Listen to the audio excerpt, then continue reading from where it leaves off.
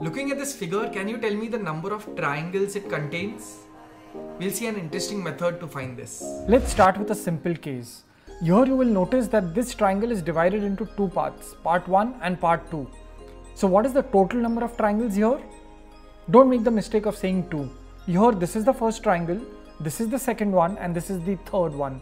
So in totality there are 3 triangles. Let us consider one more triangle which is divided into 3 parts, parts 1, 2 and 3. If we observe carefully, what are the number of triangles here? 1, 2, 3, 4, 5 and 6. 6 triangles. So the total number of triangles here is 6. So if you look at the pattern, in the first case it's 1 plus 2 gives us 3. In the second case 1 plus 2 plus 3 gives us 6. Similarly, if we have 6 parts in a triangle, then what will be the total number of triangles?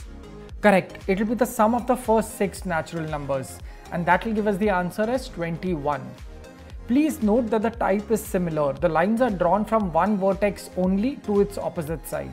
So if a triangle is divided into 8 parts, then what will be the total number of triangles? Let us know in the comment section.